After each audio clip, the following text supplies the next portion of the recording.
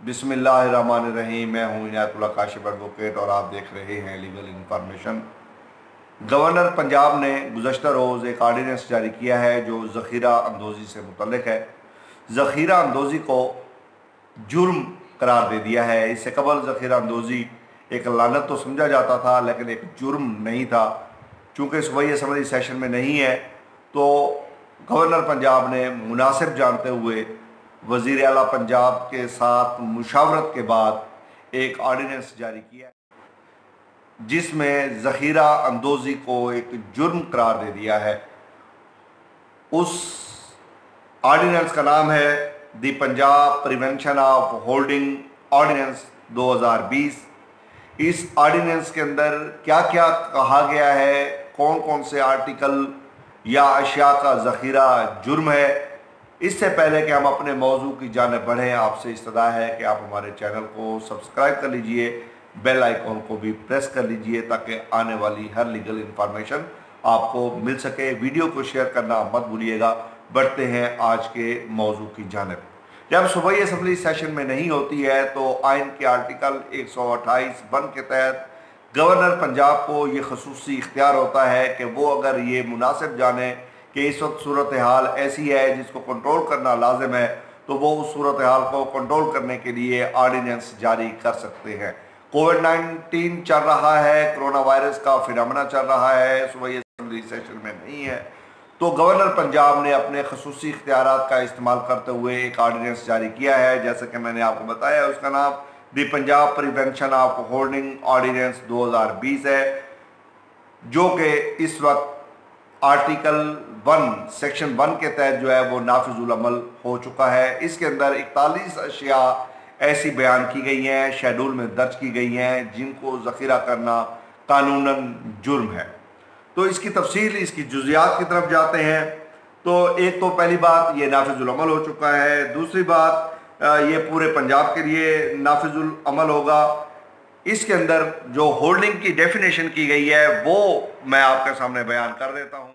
Holding से मुराद ऐसी ज़ख़ीरा अंदोज़ी है जो लार्ज स्केल पर की गई हो, बड़े पैमाने पर की गई हो, और दूसरी वो क्वांटिटी है जो छोटी मिकदार में हो, लेकिन उसके लिए ज़रूरी है कि वो क्वांटिटी जो है फ़रोख्त के लिए ना हो, उसको फ़रोख्त के लिए ना लगाया गया हो, मिकदार थोड़ी हो लेकिन वो फ़रोख्त के लिए अवेलेबल ना हो। तो ये होल्डिंग की डेफिनेशन जो है इस ऑर्डिनेंस में इस ऑर्डिनेंस का सेक्शन 3 बहुत अहम है। इस सेक्शन 3 में इसको ऑफेंस डिक्लेयर किया गया है कि इस ऑर्डिनेंस के तहत जो कोई होर्डिंग करेगा, ज़ख़ीरा अंदोज़ी करेगा, जो इसका मुजरिम होगा उसको 3 साल सजाए सिंपल कैद, सिंपल इम्प्रिजनमेंट दी जाएगी, और जुर्माना जो है वो इसका बयान किया गया है 50% उस ज़ख़ीरा शुदा शय का। मिसाल के तौर पे अगर किसी ने 10 लाख रुपए की चीज़ को ज़ख़ीरा किया हुआ है तो 5 लाख रुपए तक जो है वो जुर्माना ऐड किया जाएगा। जितनी प्रॉपर्टी की वैल्यू होगी, जितनी उस शय की वैल्यू होगी, उसका 50% जो है वो फाइन के तौर पर वसूल किया जाएगा। सेक्शन 3 सब सेक्शन 2 के तहत जो चीज़ ज़ख़ीरा की गई होगी, बरामद की जाएगी, उसकी वैल्यू का अंदाज़ा किया जाएगा। उसके लिए अलहदा से असूल मुरतब किए जाएंगे कि उसका कैसे अंदाज़ा किया जाएगा कि इस चीज़ की मालियत कितनी बनती है। इस ऑर्डिनेंस का सेक्शन 4 बहुत ही अहम सेक्शन है। उसका सेक्शन है power to search for and seizure of article, यानी जहाँ पर अशिया ज़ख़ीरा की गई होंगी उन अशिया को सर्च कैसे किया जाएगा और फिर उसकी सर्च के बाद उनको सीज कैसे किया जाएगा। तो ये बहुत बुनियादी आर्टिकल है। इसमें डिप्टी कमिश्नर को इख्तियार दिया गया है कि वो बग़ैर वारंट के किसी भी जगह को सर्च कर सकते हैं। अगर उनको आज खुद इल्म हो जाए या कोई उनको तहरीरी तौर पे या ज़ुबानी तौर पे उनको इतला मौसूल होगी, तो दोनों सूरतों में उनको आज खुद मौसूल हो या किसी तरफ से उनको इतला मौसूल हुई हो, तो वो दोनों सूरतों में सर्च कर सकते हैं। या उनको शक गुजरे तो वो शक की बुनियाद पे भी सर्च कर सकते हैं। सर्च करने के लिए सेक्शन 103 क्रिमिनल प्रोसीजर कोड का इतलाक नहीं होगा। सर्च का जो वहाँ पर फार्मूला बयान किया गया है वैसे तो इस कानून पे जो इतलाक है वो सीआरपीसी का होगा, लेकिन कुछ सेक्शन जो है वो निकाल दिए गए हैं कि उनका इतलाक नहीं होगा। स्पेसिफिकली उनका जिक्र किया गया है, सर्च के हवाले से ये बयान किया गया है कि सर्च करने के लिए किसी की इजाज़त लेने की ज़रूरत नहीं है। विदाउट वारंट जो है वो डिप्टी कमिश्नर को इख्तियार है कि वो सर्च कर सकता है, लेकिन उसके लिए ज़रूरी है अगर उनको शुबा हो, सस्पिशियस हो, शक आ जाए, तो वो उस शक की वजह अगर इंफॉर्मेशन मिले तो इंफॉर्मेशन के हवाले से वो तमाम तर ग्राउंड्स लिखेंगे। उससे पहले वो एक तहरीरी रिपोर्ट मुरतब करेगा, उस शक के ग्राउंड्स लिखेगा, उस इंफॉर्मेशन के ग्राउंड्स लिखेगा, उसके बाद वो जाकर सर्च कर सकते हैं। सेक्शन 4(2) के तहत डिप्टी कमिश्नर जब उस मकाम का विजिट करेगा जहां पर उसे महसूस हो कि इस ऑर्डिनेंस की कंट्रावेंशन में कुछ इक़दामात किए जा रहे हैं, तो वो फौरी तौर पर वहाँ सबसे पहला काम ये करेगा कि वो उन आर्टिकल्स को सीज कर देगा। उसके बाद वो एक डिटेल्ड रिपोर्ट बनाएगा, तमाम अशिया की फहरिस्त बनाएगा कि कौन कौन सी चीज़ें थी, कौन कौन सी अशिया थी, वो उन तमाम की फहरिस्त बनाएगा।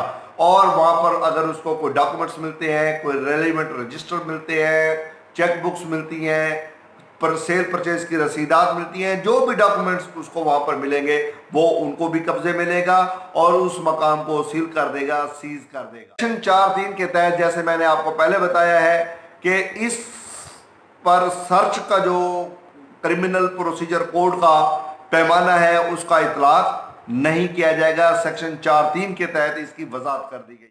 सेक्शन 4(1) के तहत डिप्टी कमिश्नर किसी भी मकाम का जहाँ पर उसको इतला हो वो उसका सर्च कर सकता है, उसकी तलाशी ले सकता है। कोई भी वो मकाम हो जहाँ पर डीलर ने सामान रखा हुआ हो, स्टोर किया हुआ हो या स्टॉक किया हुआ हो, ज़ख़ीरा किया हुआ हो, जो भी शक्ल होगी वो उस मकाम का जो है वो सर्च कर सकता है। सेक्शन 5 में ऑफिसर को ये इख्तियार दिया गया है कि वो इन तमाम सीज़शुदा अशिया को जो आर्टिकल्स वो बरामद करेगा उनको सेल कर सकता है। ये उसका इख्तियार है, प्रेरोगेटिव है उसका कि वो उनको सेल कर सकता है और सेल के बाद जो रकम हासिल होगी वो उसको नेशनल बैंक ऑफ पाकिस्तान में जमा करवाएगा। Section 5(2)(a) sub section 2(a) के तहत एक्यूज्ड या मुल्ज़म बरी हो जाता है इस इल्ज़ाम से जो उस पर इल्ज़ाम आयद किया गया है होर्डिंग का, तो तमाम वो रकूमात जो नेशनल बैंक ऑफ पाकिस्तान में जमा होंगी माए मुनाफा वो उस मुल्ज़म को वापस कर दी जाएंगी। एक्यूज्ड या मुल्ज़म बरी हो जाता है इस इल्ज़ाम से जो उस पर इल्ज़ाम आयद किया गया है होर्डिंग का, तो तमाम वो रकूमात जो नेशनल बैंक ऑफ पाकिस्तान में जमा होंगी माए मुनाफा वो उस मुल्ज़म को वापस कर दी जाएंगी। सेक्शन 5(2)(b) के तहत अगर यही मुल्ज़म सज़ा याब हो जाता है सेक्शन 3 के तहत, तो फिर वो रकम जो बैंक में जमा करवाई गई है वो गवर्नमेंट एक्सचेकर को भेज दी जाएगी, बमाया मुनाफा भेज दी जाएगी। सेक्शन 7 के तहत अगर कोई कारपोरेशन यही जुर्म करती है, कोई कारपोरेशन का मेंबर ये जुर्म करता है, कोई एसोसिएशन जुर्म करती है, बॉडी ऑफ पर्सन्स जुर्म करते हैं, कोई इंडिविजुअल जुर्म करता है, कोई डायरेक्टर जुर्म करता है, partner, manager, secretary, member of their officer और इसी तरह प्रिंसिपल, प्राइमरी या बेनिफिशियल ओनर, एजेंट्स, कोई भी अगर ये जुर्म करेगा तो वो भी इस ऑर्डिनेंस के तहत सजा पाएगा। यानी कोई कारपोरेशन, उसका मैनेजर, डायरेक्टर, एजेंट, ओहदेदार जो भी होगा, व्हाट्सएवर वो जितना बड़ा हो, जो भी हो, अगर इस ऑर्डिनेंस के तहत वो जुर्म कमिट करेगा तो सजा उनको भी दी जाएगी। सेक्शन 8 के तहत इसका समरी ट्रायल होगा। समरी ट्रायल जो है वो क्रिमिनल प्रोसीजर कोड की सेक्शन 262 से 265 तक है, वो समरी ट्रायल का चैप्टर है। समरी ट्रायल इसका होगा, 30 दिन के अंदर अंदर इसको कंक्लूड करना लाजमी होगा। 262(1) का स्पेसिफिक किया गया है कि उसका इतलाक नहीं होगा। 30 दिन के अंदर अंदर जो है सेक्शन इसका फैसला किया जाएगा। फिर इस फैसले के खिलाफ अपील वो डिस्ट्रिक्ट एंड सेशन जज के पास होगी। वो भी 30 डेज के अंदर अंदर उस अपील का फैसला करने के पाबंद है। ऑर्डिनेंस के अंदर एक और बड़ी अहम सेक्शन जो है वो बयान की गई है, वो है सेक्शन 10, रिवार्ड फॉर इन्फॉर्मर्स। जो कोई शख्स इतला देगा, इतला दहिंदा को जो गवर्नमेंट के खजाने में रकम जाएगी उसका 10% हिस्सा जो है वो उस शख्स को दिया जाएगा जिसने इंफॉर्मेशन दी होगी, उसको ये रिवार्ड के तौर पर रकम मुंतकिल कर दी जाएगी।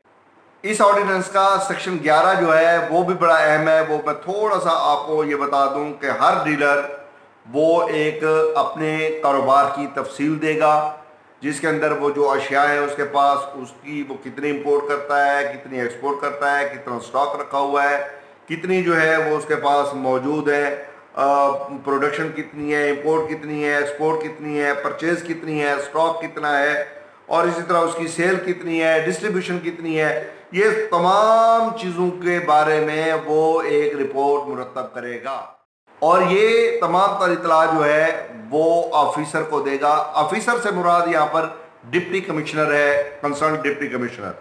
अब वो इस रिपोर्ट को वेरीफाई भी कर सकता है, उसको चेक कर सकता है, उनका रिकॉर्ड तलब कर सकता है, तमाम तर चीज़ें जो है वो देख सकता है। अगर ये रिपोर्ट गलत आ जाती है, मिस इन्फॉर्मेशन दी जाती है और उसको इस बात का यकीन हो जाता है कि ये तमाम तर कार्रवाई जो है वो फेक की गई है, तो फिर ये भी ऑफेंस होगा और इसकी भी सजा बयान की। सेक्शन 12 के तहत जो है इसकी सजा की गई है, जो सजाए कैद 3 साल होगी और 10 लाख रुपए तक जुर्माना हो सकता है। 1 मिलियन जो है वो इसके अंदर जुर्माना रखा गया। इस ऑर्डिनेंस के अंदर एक शेड्यूल जो है वो साथ लफ किया गया है।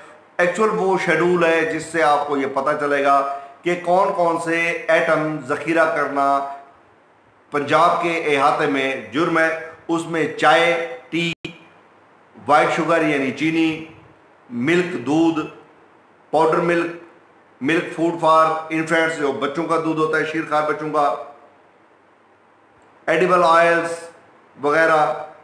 इसी तरह आर्टर वाटर जो है वो फ्रूट जूसेस, स्क्वैश वगैरह, नमक, पोटैटोज, ओनियन यानी आलू हो गए, प्याज हो गए, दालें तमाम किस्म की, फिश तमाम किस्म की, बीफ, मटन, अंडे, गुड़ ये भी इसके अंदर शामिल है, स्पाइसेस एंड वेजिटेबल्स वो भी शामिल है, रेड चिलीज सुर्ख मिर्चें जो हैं ये भी इसके अंदर शामिल है, ड्रग्स एंड मेडिसिन ये भी शामिल है, कस्टर ऑयल ये भी शामिल है।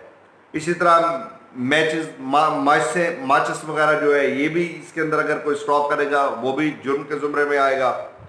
इसी तरह कोयला वगैरह है, केमिकल फर्टिलाइजर्स, ऑल सॉर्ट्स तमाम किस्म की खादें वगैरह जो है वो भी, पोल्ट्री फूड वो भी इसके अंदर शामिल है, सीमेंट वो भी शामिल है, फुट्टी यानी सीड कॉटन का जो है ये फुट्टी का बीज जो होता है, कपास का बीज वो भी इसके अंदर शामिल है। इसी तरह जो है कॉटन की गट्ठें, कॉटन सीड, ऑल सॉर्ट्स तमाम किस्म का, वूल हो गया, रॉ उसका मटेरियल हो गया, कास्टिक सोडा हो गया, सोडा ऐश हो गया, पैडी हो गया, पेस्टिसाइड्स आ गया, meet on hoof, wheat flour, all sorts, गंदम का आटा हर किस्म जो है उसके अंदर, मैदा भी आ जाता है, बेसन वगैरह भी उसमें आ जाता है। आटे की तमाम अक़साम जो जो शामिल होती है वो सारी की सारी अगर कोई ज़ख़ीरा करेगा तो वो भी जुर्म के ज़ुमरे में आएगा। इसी तरह जो है surgical gloves, face mask, N95 mask, sanitisers, surface cleaning इन प्रोडक्ट्स और अल्कोहल वगैरह, ये जो सफाई के मकासद के लिए इस्तेमाल किए जाते हैं एटम, 41 एटम इसके अंदर बयान किए गए हैं जिनको ज़ख़ीरा करना जुर्म करार दिया गया है। उसमें जो अहम है वो चीनी ख़ास तौर पे है, आटा ख़ास तौर पे है, प्याज वगैरह ख़ास तौर पे है। ये वो तमाम चीज़ें जो है वो इनको इकट्ठा करना, इनको स्टॉक करना, इनको किसी भी ज़ख़ीरे की कोई शक्ल होगी, होर्डिंग में ये फॉल करेंगी तो ये जुर्म के ज़ुमरे में आएगा। उम्मीद है आज का मौजू आपको पसंद आया होगा। अगर अभी तक आपने बेल आइकॉन को प्रेस नहीं किया तो प्रेस कर लीजिए अगर आप हमारे चैनल पर नए आए हैं तो सब्सक्राइब कर लीजिए। वीडियो को शेयर करना मत भूलिएगा। वीडियो देखने का बहुत बहुत